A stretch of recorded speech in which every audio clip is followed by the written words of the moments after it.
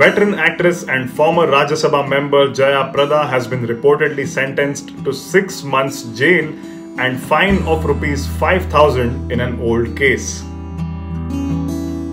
According to reports, the Sharaabi actress owned a movie theatre in Chennai years ago with business partners Kumar and Babu.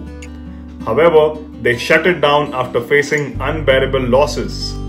Reportedly, the staff members had filed a case against Jaya for allegedly not repaying the ESI amount that was deducted from their salaries.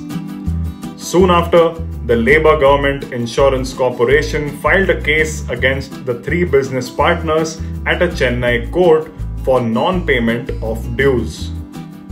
Reports further stated that Jaya Prada admitted to the matter and gave her word to clear all the theatre staff's dues while requesting the court to dismiss the case. However, her request was reportedly turned down and she was sentenced to the aforementioned punishment. Her business partners Kumar and Babu were also found guilty in the case. More details on the same are awaited. Jaya Prada was one of the biggest actresses during the late 70s and 80s, and she is known to have worked in several Telugu and Hindi films.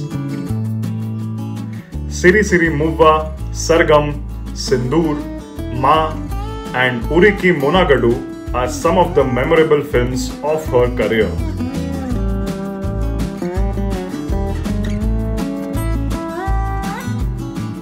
For more news and updates, stay tuned to ETimes.